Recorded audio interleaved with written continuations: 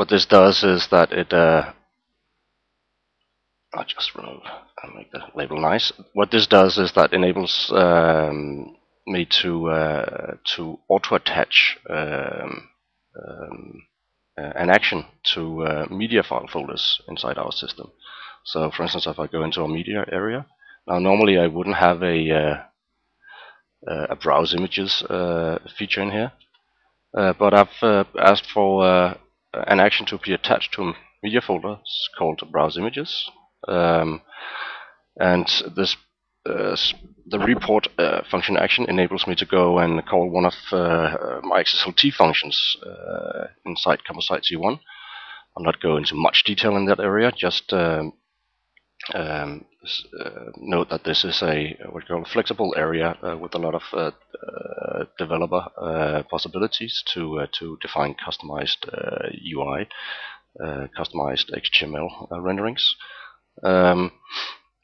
So this is pointing to a function called demo image browser. It's something I can work with down here. This is where I added it.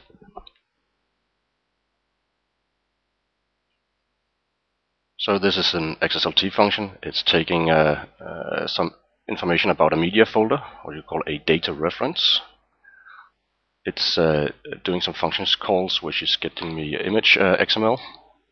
Then it has an XSLT template. It's a fairly simple template, which goes through the image XML and generates some HTML for me. So if I go here and do a browse images on my sample folders folder, well, I get my function invoked, and this is what my XSLT is producing. So this is another way where you can quickly customize the UI in Composite simply by doing two things. One, go create an XML file like this, and this is basically all you need. In this case, we have 15 lines of XML, and then go create a XSLT function like this. So we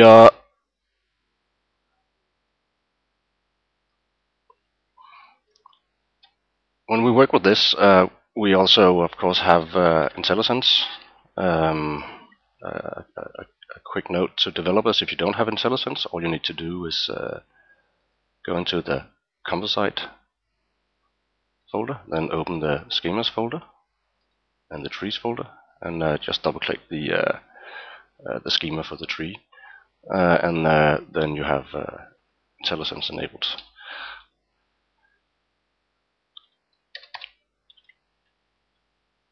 You're also able to go and define tree structures which can be attached below data elements inside or other elements inside our system. So, for instance, I'll quickly browse to a page. Here I have a page, and below that I have a small application for working with block entries with some date foldering and our data items. And below a data item we have comments because someone commented on our blog and so on. And this entire structure we have here, and the definition of it is captured in this file. So this is what a total of 51 lines of XML. Defining that we want a block entries folder, this one. We want a command on it, which enables us to add a block entry. Then we want some date-driven folders, which are these one. And inside those, we want the actual block entries to show up. Now, also below a block entry, we would actually like to have a comment folder. And inside the comment folder, we would like to show comments.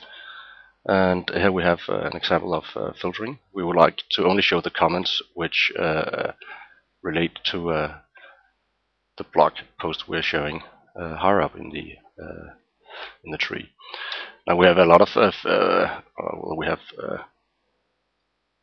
three kinds of filters. One thing is a field filter, where I can, for instance, go say the title of something should be a specific value. I also have the ability to do a parent filtering, which is the most commonly used for this.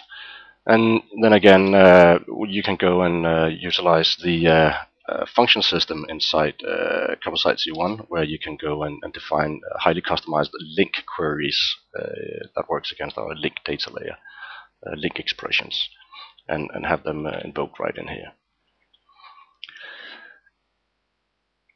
Okay, so just to give you a little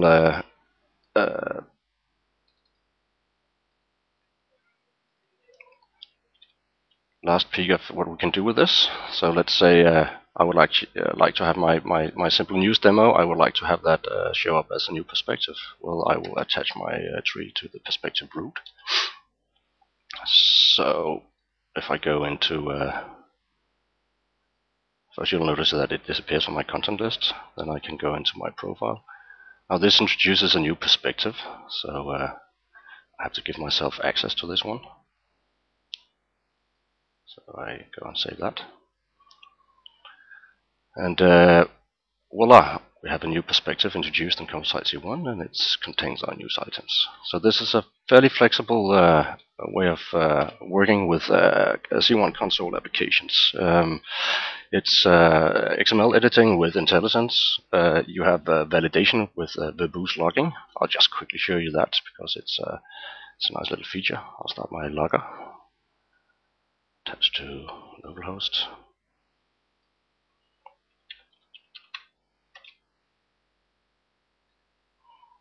And I'll quickly show you an example of how we can pick up on errors. So, for instance, let's imagine that I misspelled a news type in here. Well, I can immediately see in my logger that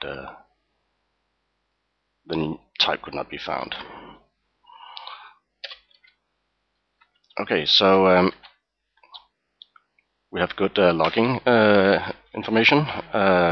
It's a simple flat file, XML.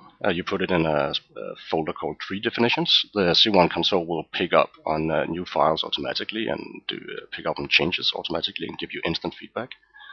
You simply declare what structure you want using nested XML elements. You can mix elements of different types in one tree. You saw that with the blog and the blog comments and so on.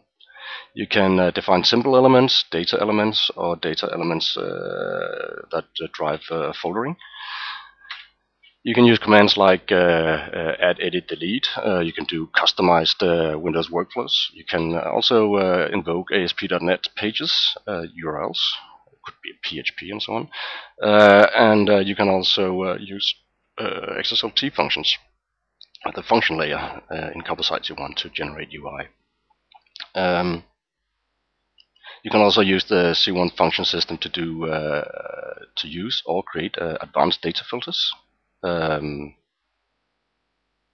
can also do customized editing forms. I didn't show you this feature, but the forms that get auto-generated when doing a data type, you can go and customize that. I'll just quickly show you an example of such a customization. So here we have settings and content. Well, let me just say I would like to switch those around. I go to my news element. I would actually like to have the content element as the first element in my tab. Well, I go back. Now here, in order to see a change, I have to close the editor and start it again. But now we start up with the content tab.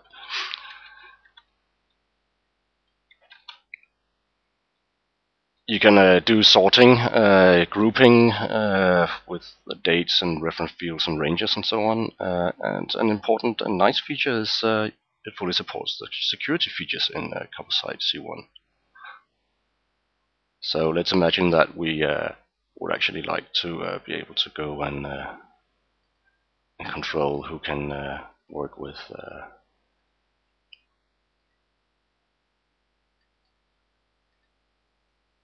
block entries. Well, we just go in and say, well, right here, we actually don't want editors to have these abilities. They should only be able to read.